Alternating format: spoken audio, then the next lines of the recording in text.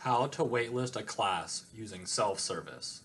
First, click on Quick Links, then click on Self-Service.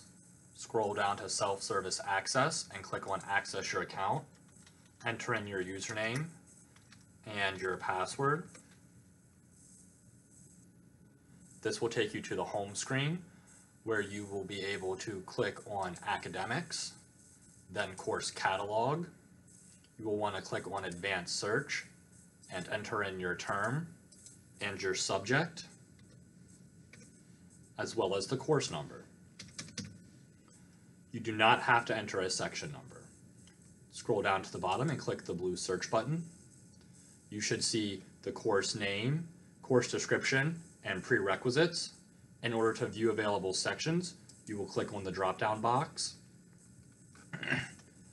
For classes that say waitlisted, you would want to check to see if any other sections would work for your schedule. If not, in order to waitlist a class, you will click Add Section to the Schedule.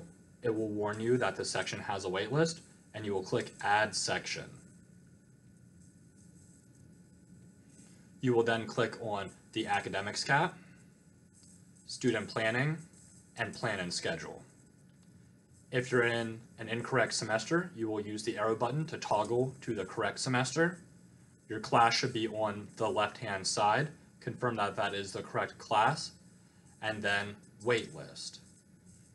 In order to make sure that you did waitlist the class, you will want to check on the far right-hand side to be sure that the credits are waitlisted.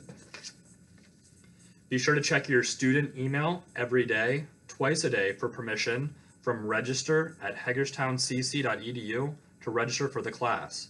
Once you receive the permission email, you have 24 hours to register for that section. After 24 hours, your permission will expire and you will have to repeat the waitlist process.